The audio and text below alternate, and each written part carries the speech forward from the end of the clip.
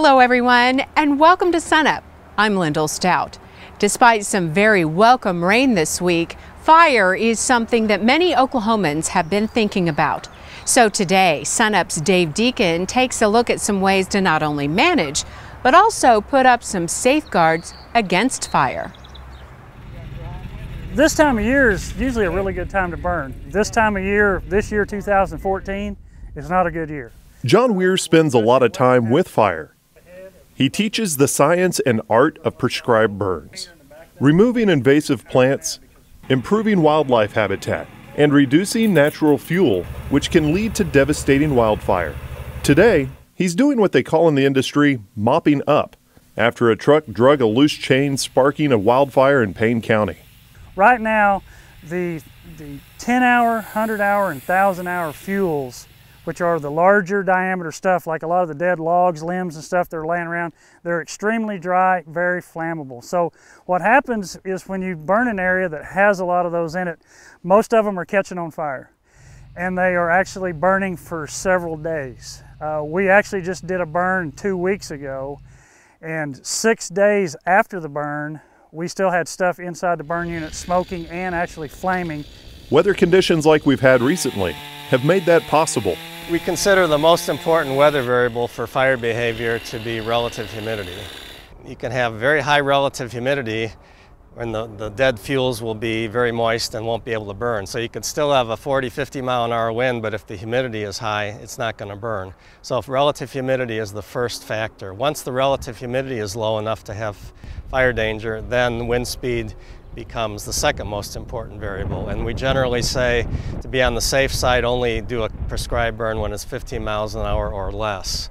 There's a lot of times we'll have a good day to conduct a burn, but we won't burn, because the next day the winds are supposed to be really strong and out of maybe a different direction that's not as safe.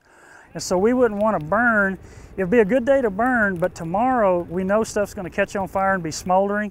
And if there's 40-mile-an-hour gusts predicted and it could, blow that way and escape, we're not going to do it. That's part of that planning process of a prescribed burn. That's what, again, makes it different than a controlled burn. There is an important distinction between those two. Controlled burns are debris burns. That's if somebody burning a brush pile, burning trash, and things like this. Prescribed burns are burns that are conducted on the land for a specific objective to manage that land for, whether it be to control seed or improve wildlife or livestock habitat. That's what it's for. To help develop plans for prescribed burns, the Oklahoma Mesonet created OK Fire. OK Fire is our weather-based wildfire current assessment and future prediction system. It goes out 84 hours into the future.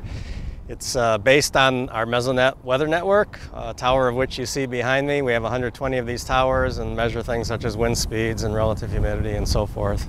It gives us that real-time weather, pretty much real-time, so we know exactly what the weather's doing. We can look at it and see where fronts are at, where wind shift lines are occurring, current conditions, what we'd expect, and then with all the other tools that we have, the prescription planner, the fire weather stuff, the forecast models that it offers us. Great tool. All the burners that I know here in this state, they all rely on it heavily.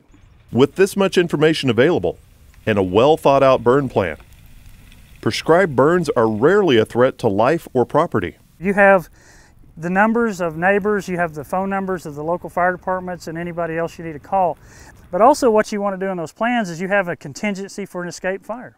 In stressful situations like that, if something was to escape on that, easy things become difficult and difficult things become impossible for most all people.